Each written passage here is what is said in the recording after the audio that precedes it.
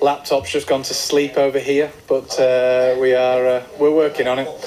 So just going to wait for the technology. The laptop. The laptop. Logging back in. So guys, just doing a quick follow-up video from the property in Leeds, Cold Coats. So just a reminder of what we did on this one. We purchased it for 78,000. I'm getting the full cost message through. The reason we chose to put it into auction is by the time we refurbed it, we were going to be all in at £100,000. And the revaluation would be about 120,000. So we're going to have about £20,000 profit in there. But so instead of doing the refurbishment, we thought we'd chuck it into auction. And if we sell it for 100,000, then our net profit is around £17,000. We've taken a bit of a risk on this because we had a pre-auction offer at 100,000, and we got that. Final bids pre-auction were on, what day are we now? Wednesday. So it was on Monday night we had 100,000, so we would be at 17,000. But I just thought, you know what, it's so close to the auction day. Is that bidder really going to bid? So we've got it reserved at 95. So theoretically it could sell at 95,000, and we've lost 5 grand by making that decision, or 4,500 after fees. That's the risk we play. And we made sure yesterday the person that offered 100,000 is registered as a bidder, because you need to be registered. So we're on lot 34 starting now. This will be quite interesting. Okay. Seeing where it starts. We'll log back in a moment. Just give me a second. Very quiet. Let's see if we can change that. Lot 34, 37 Towngate in Wyke. Right on the main high street. If you're familiar with Wyke, small tenanted commercial unit. So what we want to see is the starting bid on this. So looking, guide price, we had 25 to 30. We may as well start at 25. 25, come on, it's nice and cheapest. Okay, so starting at 25 grand, we really want to see. So when you're selling at auction, the guide price, it can be quite scary, because if you have a low guide price, the pro is it's going to attract loads of people in. So for example, lot number 1 on this was a guide price of £80,000, okay? And it sold for 300 and something thousand. So that worked really well, got loads of people interested, and you just start this massive bidding war. What we've done wrong is we should have made sure that it was in the first 15 lots to make sure we've got loads of interest. We've got a bit of a tired audience right now, so I am nervous about it, if I'm honest. I think they're going to start it around 80, 85. I've seen others in this starting at 90 and ending at 130, so I'm hoping we're going to get that spread. So we're up next. I am nervous.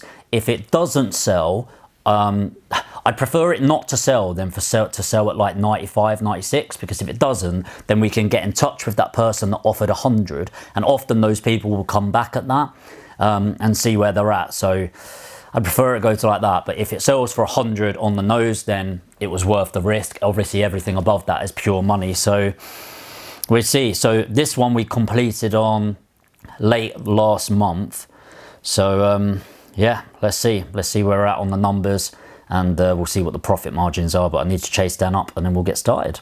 Needed. Hammers up then. We bought it for 72,000. So it's a probate property where the brother and sister inherited the property. End valuation, we think about 120 to 125 after a 25 grand refurb, which is why we decided not to refurbish it, to get that profit at the end. It's back on. Let's see what he's saying.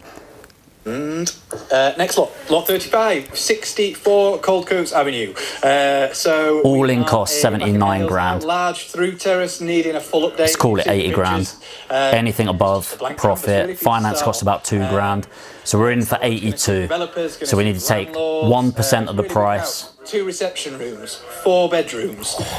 We've got 2 telephone bids. We've got online bidders. We've got a guide price of 85 to 95. So we'll start at 85. We'll see where it goes. We're in at 85 straight away. That's wonderful. We're taking it in ones. We're off at 85, 86 we need. Off at 85. I get nervous just watching this. I've got it on the phones now, sorry.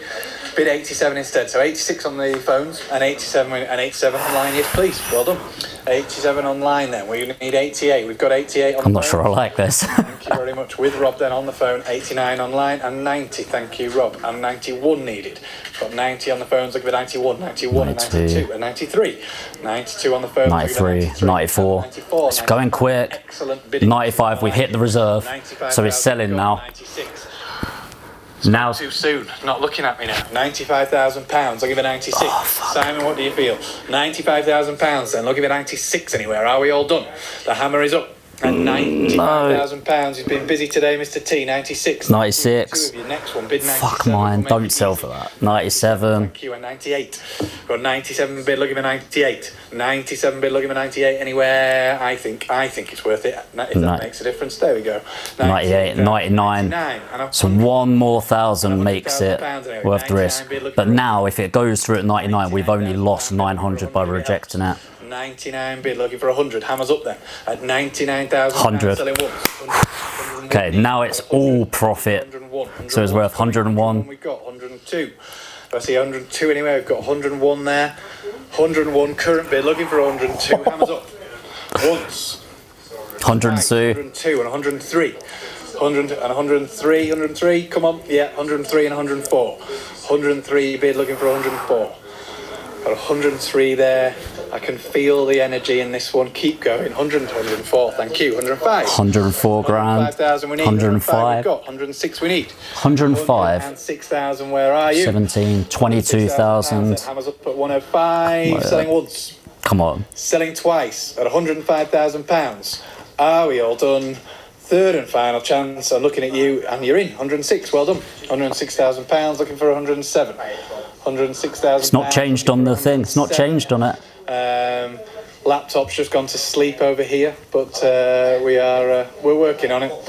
So just going to wait for the technology to catch. Fucking laptop. The fucking laptop. Logging back in and pressing a few buttons, but we'll all be good in a minute. So don't panic. I'm not bringing the hammer down. I'm keeping us going. Just breathe. Everybody breathe. Mr. F, you will get another chance. And you're the highest bidder now, so well done. Fucking breathe. £106,000. Looking for 107 anywhere. 107 we need. We've got 106 bid. Are you all panicking then? Mr. B at home, I bet. Pick up the energy, man. Come on. £106,000 then, is that it? Are we all done at £106,000? You are allowed to bid 107 if you choose to. We've got the hammer up at £106,000. Looking for 107 anywhere. Selling once. Selling twice. At £106,000. I'm going to come to you once more, Simon. Definitely out. Sold then at 106,000. Well played. So, fuck yeah. That, let's just work out the numbers. 106k. Stop the recording on there. Lot 35A. So 106,000. I'm not gonna lie, that was squeaky bum time when it was 99 grand and slowing down. So 106,000. We need to take 1% off of that because that's going to them. So that's 104, 940 minus 82,000. Okay, so we've got profit of £22,940. Bear in mind, and again, if you remember on the property review video, we were going to refurbish that and be all in for 100 to 102,000 for an end valuation between 120 pushing 125. So our absolute best case scenario is we would have made the exact same amount of money after that. So 22,940, absolute buzzing. Okay, so sorry I've got a smirk on my face and looking smug as anything, but my team were debating whether it was a good business decision to reject the 100,000, and I'm glad that it sold for 106k and covered it in. So some really quick tips about this. First of all, whenever you're buying a property, it's good to work out what you want to do with it. And when we were purchasing this property, the idea was we were going to buy it, refurbish it and sell it on. And so we had a primary idea, and it's always good to have that. But once you've actually bought it and you've exchanged on the property, you don't need to worry. as much. You're not in a huge rush. And so you can think about the different options that we're looking at. You can think about it. And so when we look to auction, the great thing is on auction terms, now that that hammer has hit it, and as soon as that hit down, we've exchanged on the property. So all of the legals are already done. So now they will have around 28 days to complete on the property. So it's a done deal. It's very, very, very, very rare that's going to fall out. So it gives you that. Some quick tips, one of which I didn't follow, is you always want to get it in the first 15, at least the first 20, okay? So it's just the most interest. It means that they are more confident about it. Ours was lot 35 in that. So were they the most excited in the world to get it? No, but they were very confident about the prices. So we set that reserve at 95,000, and if it sold them at 95,000, we still would have made about that 12,000–13,000 pound mark. So we would have been not over the moon, but pretty happy about it. The second tip I'll give you is always assume it doesn't sell. So most auction houses will go, well, look, I'm still going to charge you £750 to a grand to put it in auction, because, you know, they need to go there, do some viewings, put together the auction pack, the legal pack, etc. However, we, because of the relationship that we've got and we've built up, negotiated down to £250. So our only risk of putting this in auction is £250, because if it sold at 95, that's the price we were going to be happy with. The second thing is ask if they have an affiliate scheme. Okay, so this normally would be 2% plus that at a minimum of 2 grand as fees. Okay, so if it sold at less than 100,000, they would have charged us 2 grand. However, as an affiliate, you get 50% of that.